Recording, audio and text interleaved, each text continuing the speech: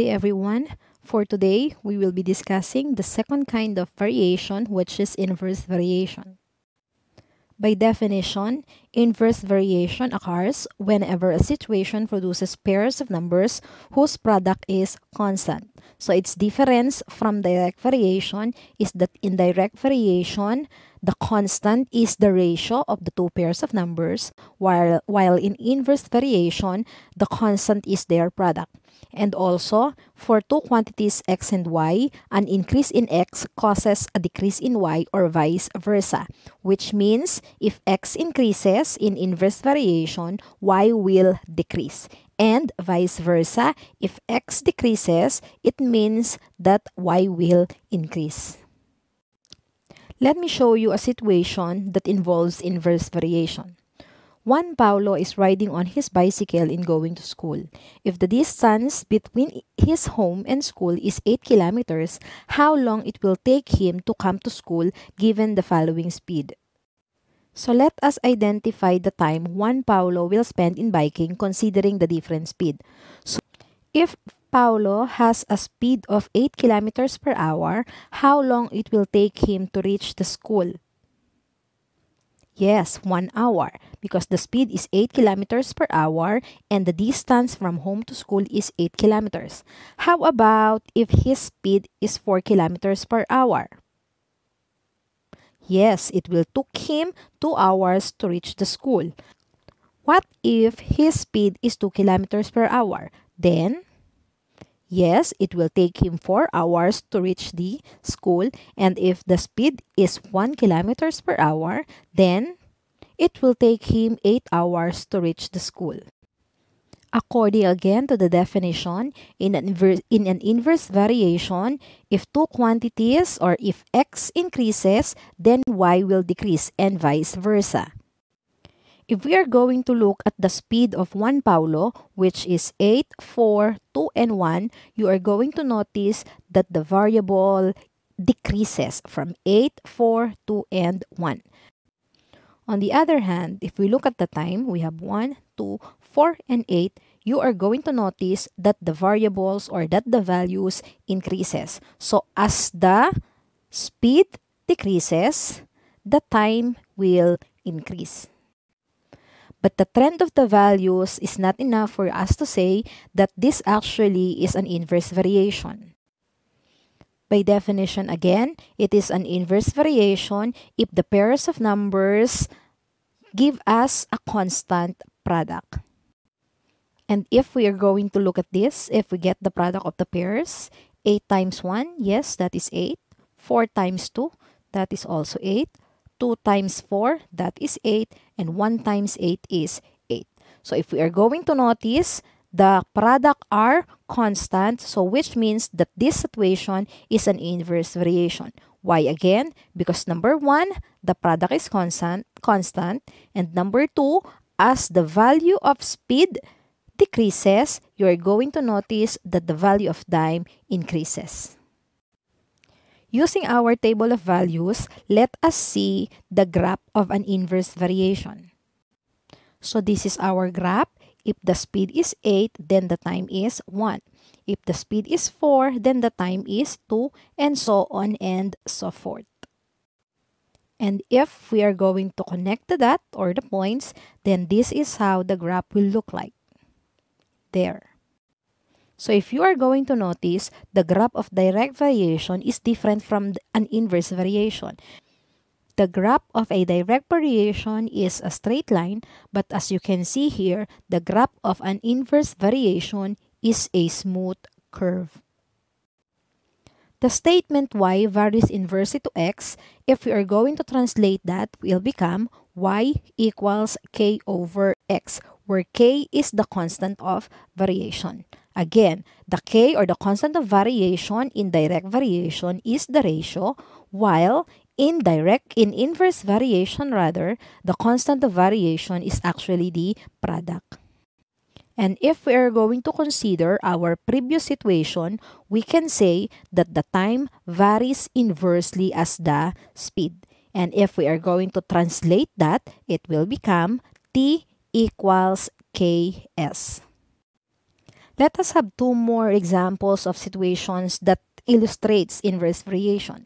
Let us have number 1. Number of petchay plants in a row varies inversely as the space between them.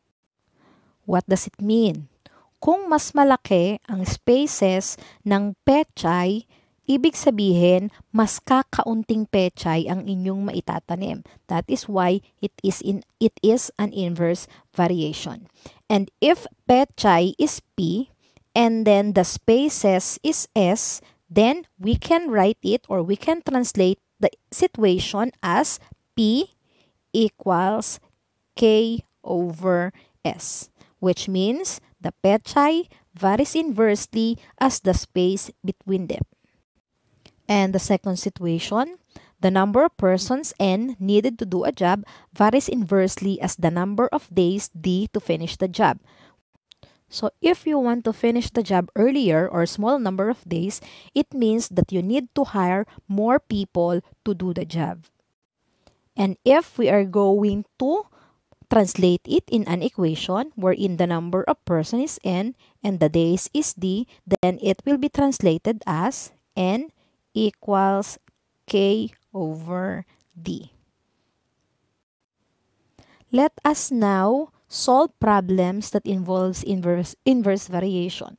So number 1, if A varies inversely as B and A is equals 2 and then B is equal to 3, find A when B is equal to 6. And then we have number 2, the number of hours required to finish a certain job varies inversely as the number of persons on the job. If 8 persons require 9 hours to finish the job, then how long should it take for 24 persons to finish the job? Let us answer the first problem. Just like direct variation, we just need to follow the steps. Again, number 1, translate the situation into an equation, then solve for the constant of variation, then you need to write the equation of variation so that you can solve for the unknown. The statement A varies inversely as B, if you are going to translate into an equation, will be written as A equals K over B.